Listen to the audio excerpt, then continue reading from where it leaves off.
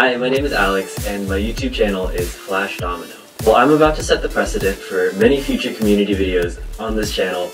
I think it's a good time to talk about how I've been able to make building a part of my life along with all of my other obligations. It's a topic that a lot of builders can probably relate to, and it's been handled in many different ways. Yet balancing building with school, activities, and most importantly, well-being continues to be a problem that a lot of us have. I'm also going to set the precedent for this video by saying that I barely vlog. It's probably been over a year since I've last had to do this. Anyways, let's talk about building. I know that I haven't uploaded a video in a while, but trust me, I've still been building. Because building does not always have to mean chain reaction building. Chain reactions are a commitment. You can't really move projects once you've built them.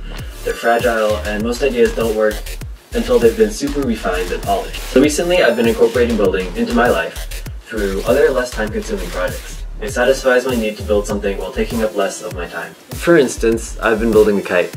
I'm still figuring out how to stabilize the flight, but for now it at least gets off the ground. I've left it for long periods of time and return to it when I'm free. And then I also make a lot of random useful things from connects, like this phone stand and pencil holder.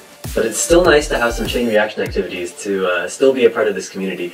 So what I've been doing is planning Reactica. Reactica is annual, so the work is ongoing. And there's a lot of chain reaction work that goes into Reactica besides building.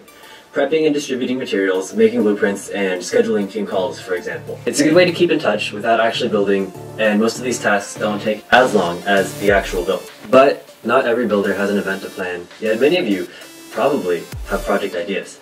So make your blueprints, organize your materials, do little things that will prepare you for when you get the time to build. Or start an event. Event planning is a long-term commitment, but it's never a heavy commitment at any given time. There are always local organizations and venues that will appreciate your work, and I'm honestly glad people are so accepting of this new art form. Most importantly, what keeps me going is when I really think about why I want to build. I want to share my ideas with people, and I want to express myself. Maybe some of you can relate to that. Because when you build a lot, you start to realize it defines you. If I make something, anything, it's amusing, it's refreshing, it reminds me who I am. Building has taught me that I'm allowed to create my own world, and the world needs its creators. So if anyone needs to talk about school, stress, balance, be open about it. I'm happy to hear your stories, but you can also talk to any builder since we've probably all dealt with these situations. It's been very eye-opening to talk to people about this already. Maybe some of you have other input too, but this is all I have on this topic. So thank you all for watching, if you've made it this far. And I'm looking forward for what's to come on this channel. I appreciate the opportunity to speak.